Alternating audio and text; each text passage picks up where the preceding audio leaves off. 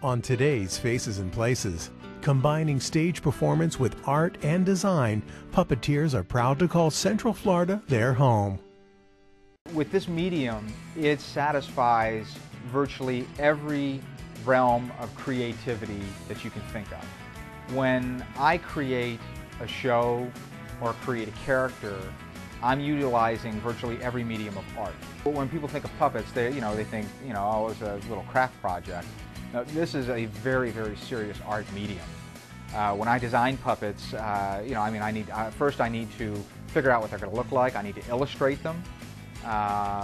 Sometimes I'll go so far as to paint them. And then from there, I have to take that and bring it into the three-dimensional world.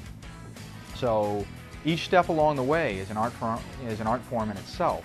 Once I've created the puppet as a performer, I take it to the next level.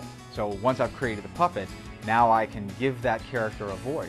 I can give that character a personality. I will perform the puppet. I will voice the puppet. And then beyond that, I also create the whole world that that character lives inside. So I will create the sets and the environment that it will live in. Being a puppet builder, there's like a parental and somewhat mad scientist fascination with creating puppets. So throughout my childhood and adulthood, I've always been fascinated with that. There's something magical about puppetry.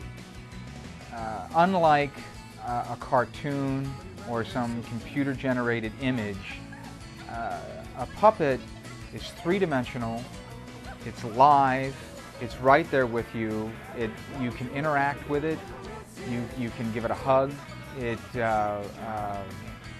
The personalities that come out through puppetry are very realistic.